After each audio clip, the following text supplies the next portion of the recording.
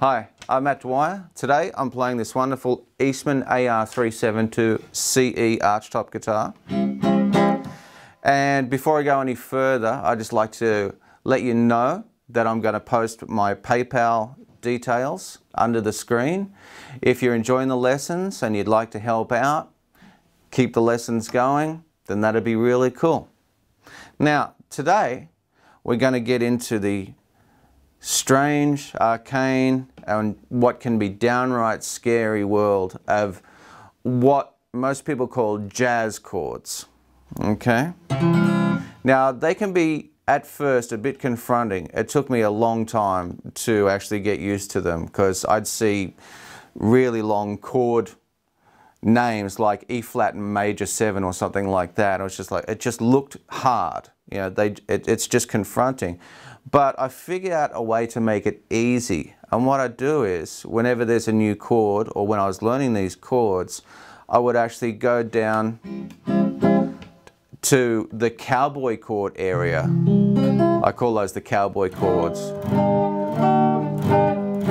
Now we'll start with the C. Now the C chord, that's one of the first chords you'll learn on guitar. That's the chord you usually learn after you learn to hold your pick. It's one of the first chords ever that anybody learns.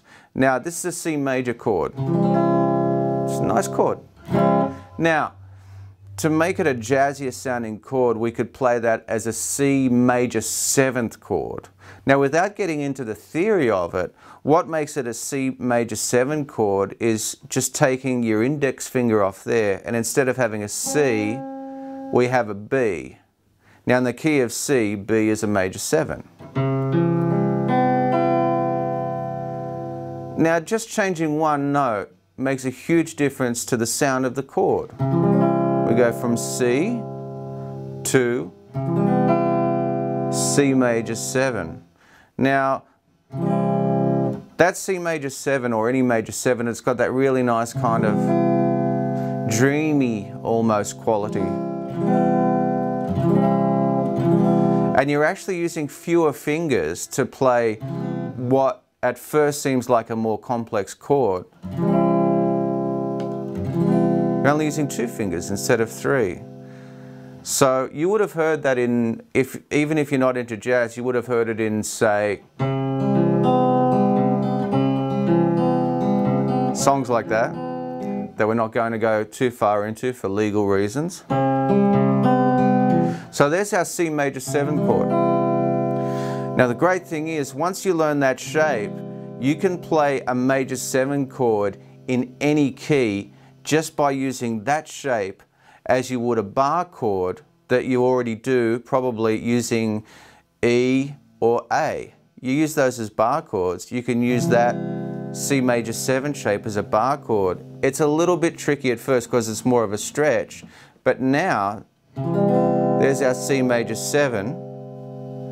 If you see E flat major 7, well, there's the root note, and you just play it like a bar chord. See that? Or E major 7. If you see something that says F sharp major 7, that can be a scary sounding chord if you see it on a page, but all it is, you just find the F sharp, there's your root note, using that C major 7 as a bar chord. So we're starting from that C major 7, that's an F sharp major 7, which is pretty cool.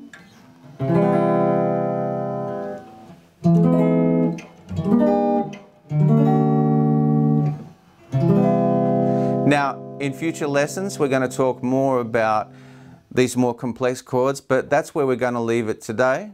You can take that on board. So all you need to remember is that you take that regular C chord, take your index finger off, comes a C major 7, and you can use that as a bar chord in any key. All you need to remember is the root note is your little finger. So have fun with that, and I'll see you at the next lesson. Bye for now.